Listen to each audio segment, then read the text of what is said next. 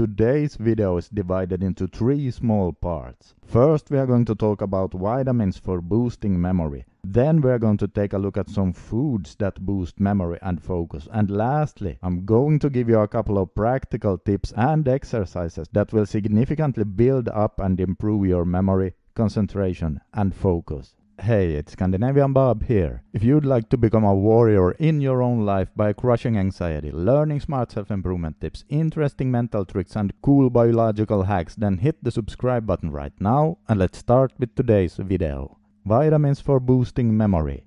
Vitamin D. Vitamin D is incredibly important for your memory. Did you know that there is a wide distribution of vitamin D receptors in your head, and many of them are directly involved with forming memories? The best way to get vitamin D is of course being outside so you get plenty of sunshine. And if that's not possible, like sometimes in the winter time, then supplementing with a good vitamin D supplement is not a bad idea. That is exactly what I personally do, as it gets very dark and cold up here in Scandinavia in the winter time. Then we have vitamin B12. This is also one of the best vitamins for memory. Or that's perhaps a bad way to put it. Let's instead say that it's crucial if you want to take care of your memory. Several studies have shown how vitamin B12 can boost your memory, and what's even more important, B12 also helps protect against dementia and Alzheimer's. In fact, having a vitamin B12 deficiency can actually mimic dementia. Yep.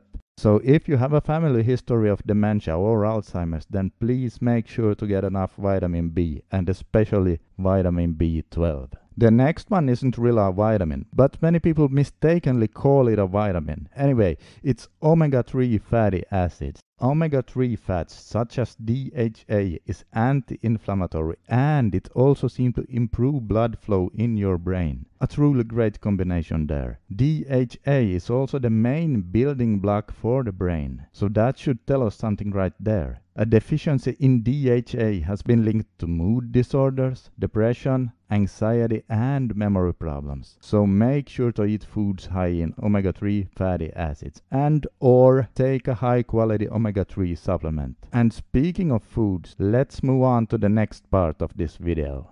Foods for boosting memory. Blueberries. A study from Harvard researchers shows how eating blueberries could be a safe way to protect against cognitive decline and memory loss that comes with aging. The good stuff in blueberries are the polyphenolic compounds, most prominently anthocyanins, which have antioxidant and anti-inflammatory effects, and the anthocyanins have been associated with increased neuronal signaling and thereby boosting memory function as well as protect against neurodegeneration. Pumpkin seeds. Now, pumpkin seeds also contain very powerful antioxidants that protect the body and brain from free radical damage. They're also an excellent source of magnesium, iron, zinc and copper. So this in combination with the super healthy omega-3 fatty acids makes them a superfood for the brain. The next one is apples. As we age, our neurotransmitters tend to decline. Apples contain something called choline, which will help protect against that slow decline, and research has found that choline will also directly, right away, improve your memory and focus. Those are some good foods for improving your memory. And while we are on the subject of eating, here's another bonus tip for you. Intermittent fasting will improve your memory as well. This is because intermittent fasting increases something called BDNF, brain-derived nootropic factor. Now, BDNF is a protein that acts on neurons, helping to support the survival of existing neurons. And, listen to this, it encourages the growth of new neurons and synapses. So while the foods I mentioned are good for the brain, you don't have to be eating all of the time.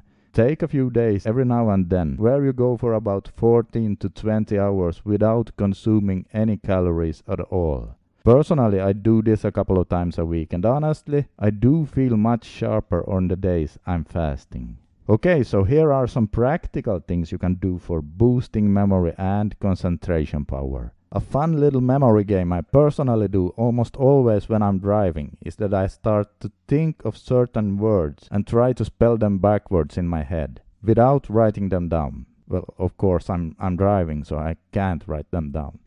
And this is a great exercise for improving your memory and brain power. The longer the word, the more short-term memory power you need. And I have to admit, I really start to struggle when the word get up to 7 letters long. But I'm getting better at it. Another game you can do to improve your brain is closing your eyes in your apartment or house and walk around for a few minutes, using your brain to try to tell you where the furniture and all the objects are. This will challenge your brain in a way it's not used to, and according to the memory expert Ron White, it is more effective than we would think. And he also points out that challenging your brain with new things where you use several of your senses are extremely beneficial for your memory. So don't forget that.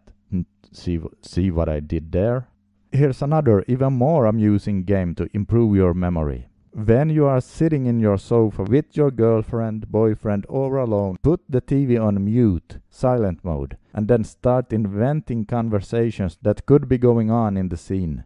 By inventing the conversations, you are again doing something new and challenging for your brain. Here's another exercise that will stimulate new regions in your brain, and it is trying to write with your non-dominant hand. Yes, this is really healthy to do, and if you don't let yourself become frustrated, it will boost your brain power. So why not make a habit out of always writing your shopping list with your non-dominant hand? Also, when you go to your grocery store or whatever destination that you often go to, change the route. Use some other roads instead of the ones you normally take to get there. This is also healthy for your brain, again, because it forces your brain to get kicked out of familiarity and autopilot mode. The last one is super powerful, and it's also healthy for your body. Try to go through a whole dinner with your eyes closed. This will make you use all of your senses. Smell the food. Feel the fork and knife in your hands. It will force you to be aware of your hand and brain coordination when you get the fork to your mouth. It will make you feel the cold water in your mouth when you are drinking, and of course, taste the food with more mindfulness.